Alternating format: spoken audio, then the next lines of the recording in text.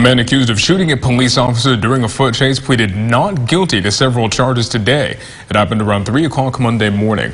Police say they got a call about a man identified as Robert Vaughn with a gun at a Fast Trip gas station on Panama Lane. Officers tried to pull Vaughn over, but he kept driving. Vaughn then got out of the car and ran. That's when the shots were fired. No one was hurt in the shooting, and Vaughn was eventually found hiding under a vehicle on Betty Street and arrested. Vaughn is being held without bail.